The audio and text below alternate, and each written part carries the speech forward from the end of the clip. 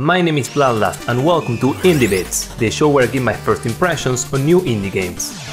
The world of Deck of Ashes and all beings in it have been corrupted by a powerful artifact. You must now follow the guidance of a mysterious figure called the Ashmaster in order to save the land. Before starting, you must first choose between characters that play very differently from each other, what mode you want to play, which I'll talk more in depth later on, and then you'll begin your adventure and be able to freely roam a randomly generated map. Each point you move to has a different activity to do, such as a multiple choice event, a chest to unlock and get loot, a mining point where you can find specific artifacts, a full-on dungeon to explore, and of course combat encounters where you can probably find something like a rat or a slime or what the f is that? The combat in this game is card and turn based, which means that when your turn begins, you'll draw cards from your character's deck and decide which ones to use based on your limited mana pool. But the one very unique mechanic the combat has is that you have your deck pile and also an ash pile, where any card that you use ends up. This means that once you've used a card, you can no longer use it again unless you use an ability to restore it back into your deck.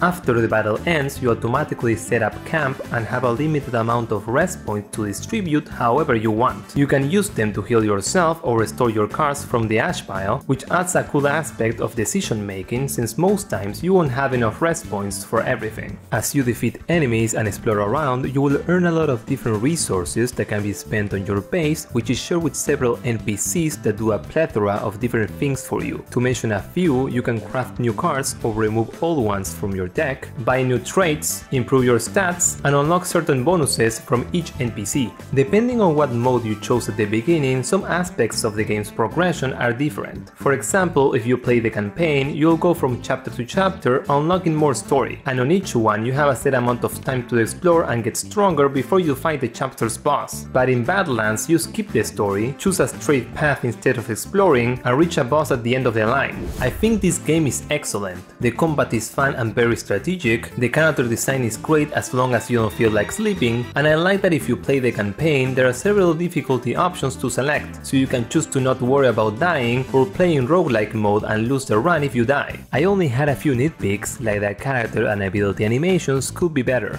Because of this, on my should you try it scale, I give it a score of Hell yeah!